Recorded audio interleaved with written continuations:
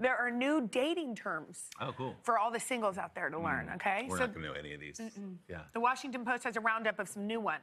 Okay. Let's see how many we know. Ready? Uh-huh. Do you know what career zoned means? Is it? Means...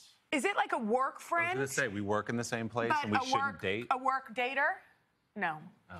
The answer is when someone rejects you romantically but wants to connect professionally. That's horrible. They ask you for a professional contract or try to connect on LinkedIn. Oh,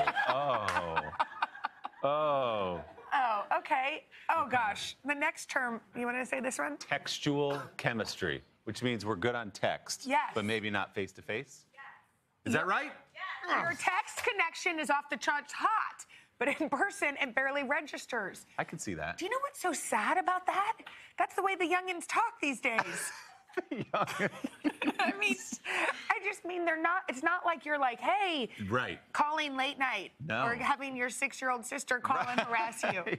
Right. Okay. It's, what do they say, you up or something like that? Yeah, you up. Is that a thing? Oh, yeah, Meredith likes that term. Yeah, okay. Meredith Vieira. Here's the next one. You ready? Yes. Soul mining.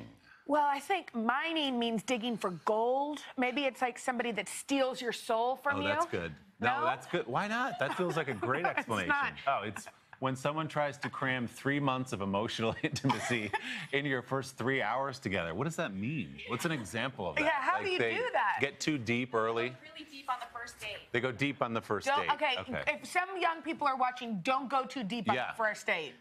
Keep it real superficial. Right? Yeah. You don't want to let them see who you are at all. Right. Okay? Talk about the weather. The next one, the last one, is called owl. Wait, let's figure this one out. Okay, owls are nocturnal. They're right. I was thinking that. So maybe their heads turn almost all the way around. Is that important? No, I think, but let's have your own opinion, that an owl is somebody that only calls you at night. I think that's it. I think that... Text when... Is that right? A person that texts you when you're asleep, not in a booty call kind of way, but just because they want to seem inaccessible. Oh, I think I know what that means. So they're reach out to you at a time they know you won't get back to them because they don't actually want to talk to you?